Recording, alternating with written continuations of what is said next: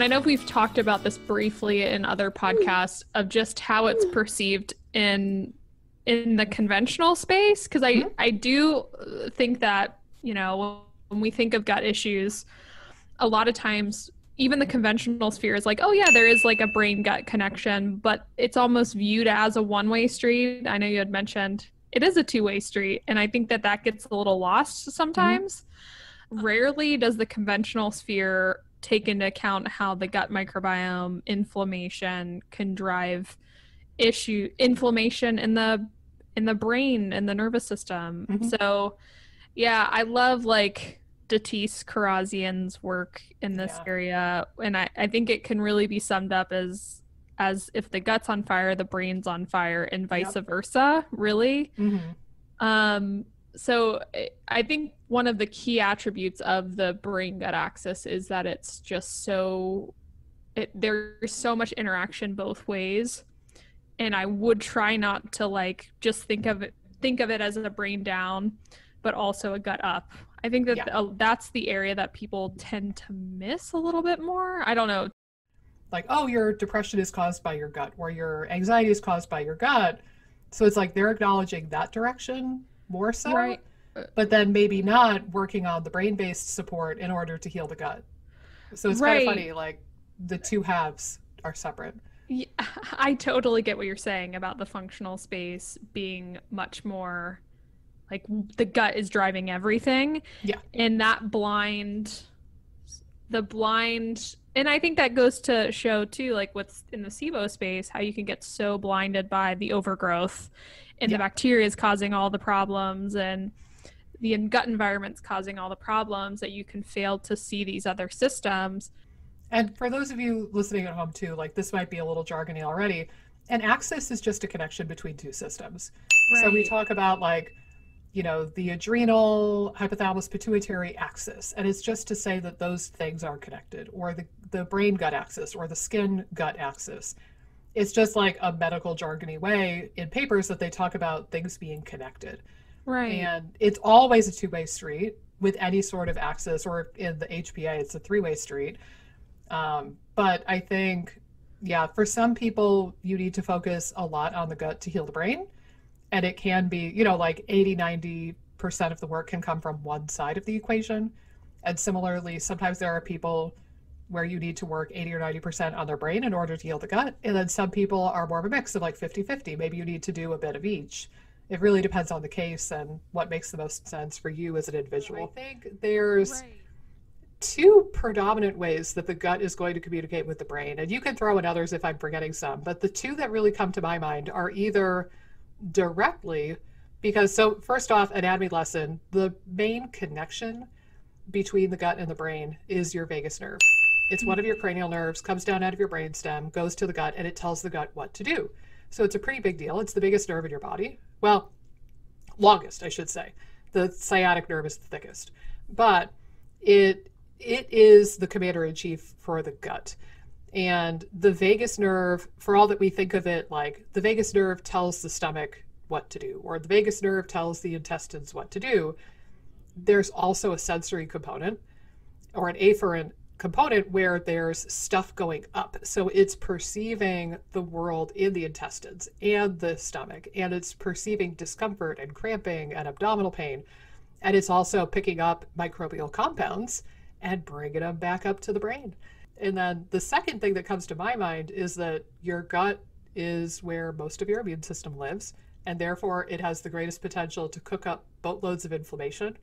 And if you have a lot of inflammation coming from your gut, those cytokines, those signaling molecules circle around, and then some of that gets to the brain, and now you've got some inflammation that's getting up to the brain as well. So those are the two that came to my mind. How about you, Amy?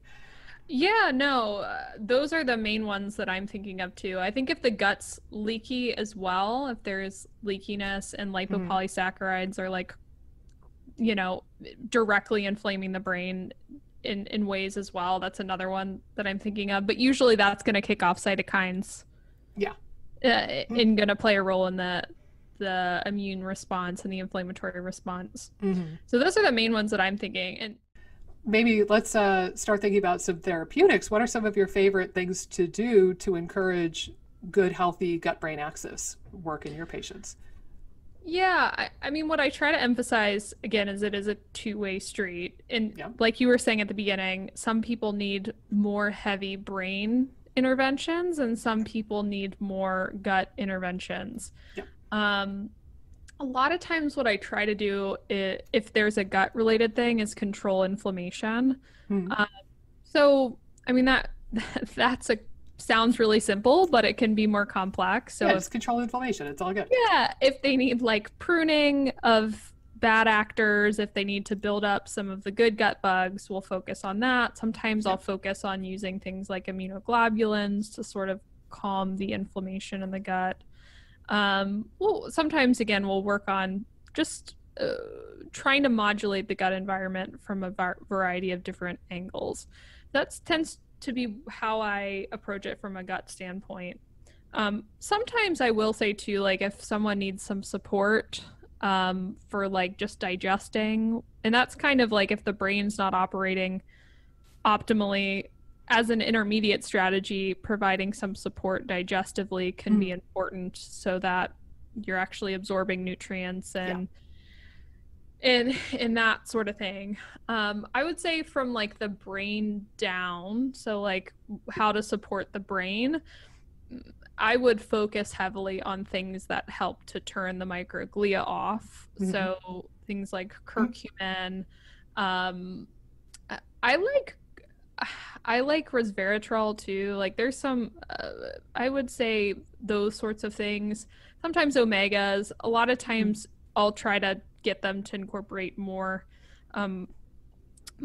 fatty fish in their diet if they can.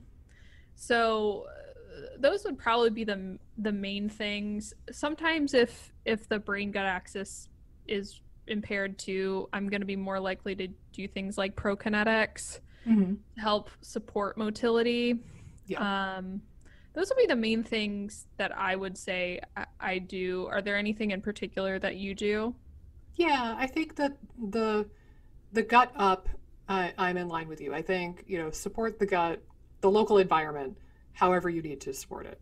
So feed the good guys, inhibit the bad guys. I use a lot of prokinetics, fair amount of probiotics, lots of fiber and prebiotics and food. I will do butyrate supplements quite often, especially if somebody's been on low FODMAP for a long time. Yeah. And I don't think they're producing enough, or if they have a really restricted diet from another restrictive diet standpoint, if they're doing like AIP or if they're doing, low histamine or low oxalate, sometimes I'll get those people on oxalate, or not oxalate. They would hate me. I get them on butyrate supplements also as a anti-inflammatory, at least for a period of time. So I think most of that we're pretty much on the same page with. And I like some of the nutrients that you rattled off for the brain. Curcumin is great, resveratrol, omega-3s, green tea, and sulforaphane. Also, I use a moderate amount of either as a food or as a supplement, depending on the case.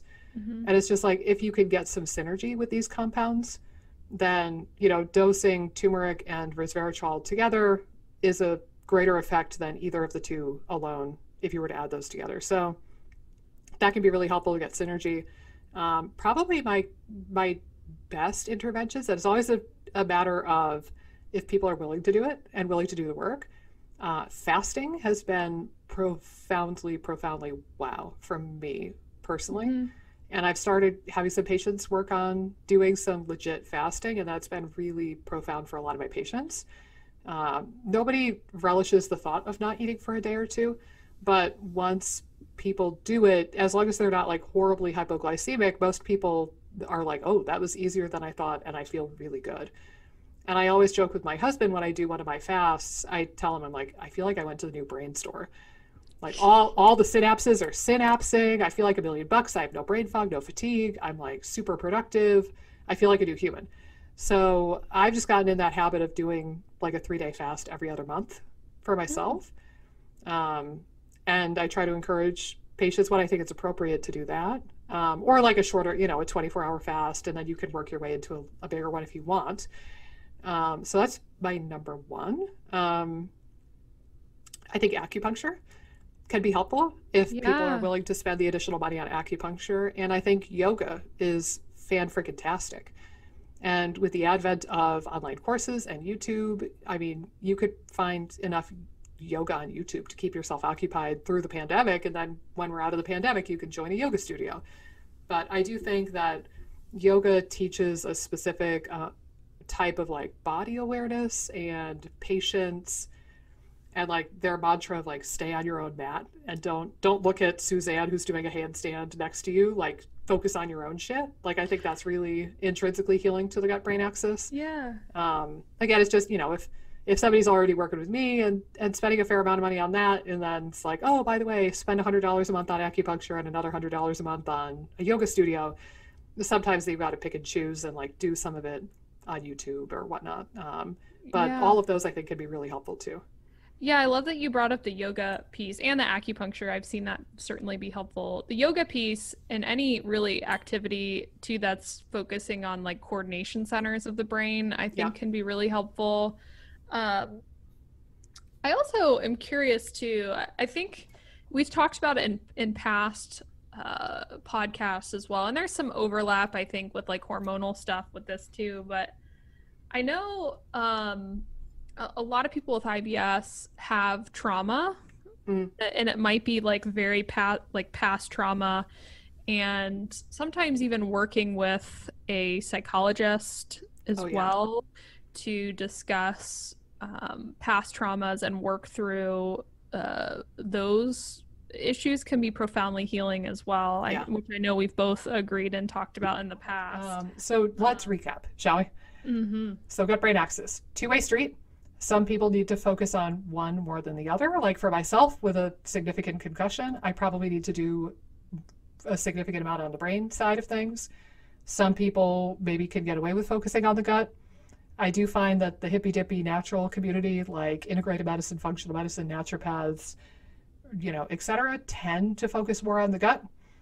And I find that the conventional space will acknowledge the gut-brain axis, but in a really condescending, shitty way of like, yeah, your IBS is just anxiety. Here, take Zoloft and get out of my face. And there are things that you could do from both ends to really work on that. And I agree. I think we should do an entire episode on the vagus nerve. And then we could do an entire episode on like adaptogenic herbs and the herbs that I would use for such things. So that would be, I think, a good place. And other supplements too, beyond just herbs. Do you have anything else to add, my dear? No, I think we covered the gist. I don't have anything else to add. So that is a wrap, guys. As always, if you guys are listening on a podcasting platform, please rate us 5 stars. That will help us reach more people. Honestly, share the podcast with all of your friends. And if you are on YouTube, likewise, share this link with all of your friends. And if you could like this video, comment on this video, subscribe, ring the bell, do all the things you do on YouTube, that will help us grow this channel, grow this podcast, help more people, and basically keep this rad and hopefully entertaining content coming to you on the weekly forever. Or at least that's the goal. So until next time, Amy, my dear, it was a pleasure as always. Thank you, and we'll talk again about gut stuff at Coffee on This soon.